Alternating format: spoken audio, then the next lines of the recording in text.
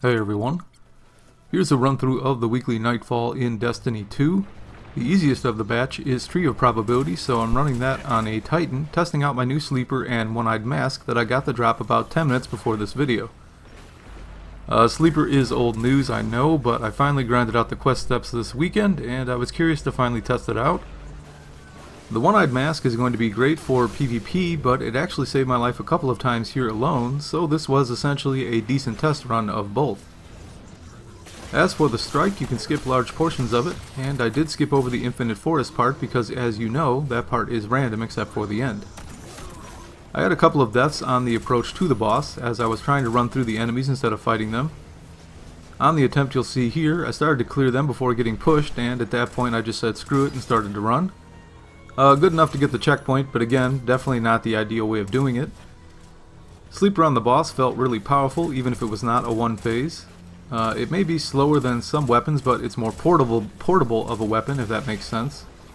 You can use it easier than a sniper rifle, and it's more precise than a rocket or grenade launcher. Old news to most of you, I know, but it was fun. So that is it for me. Thank you very much for watching. Good luck on your own Nightfall run, and I'll see you around, Guardians.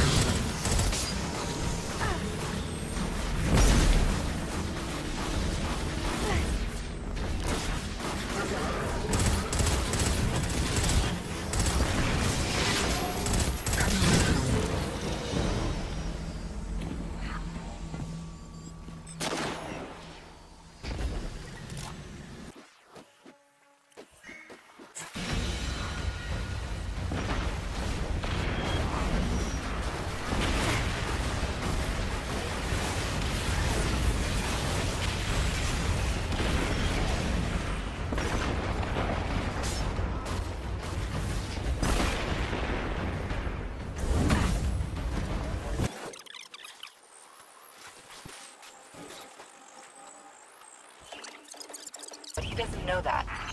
Sounds horrible. Sounds horrible. The future where he succeeds is much worse.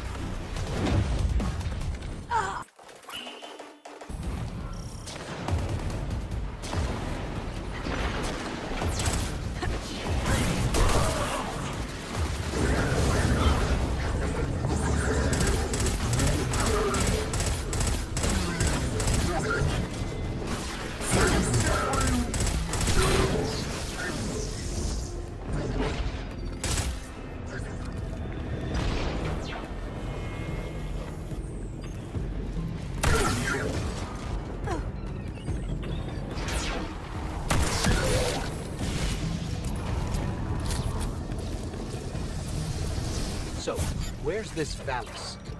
Wait for it.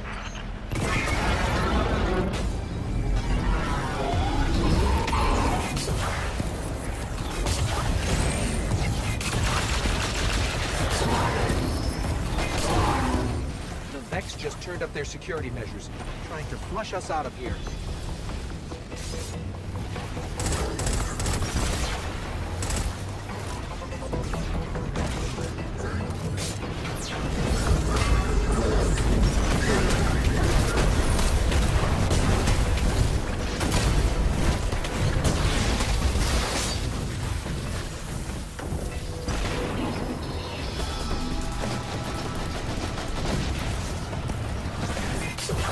they've activated more lasers. It's hard not to admire the artistry. It's really not.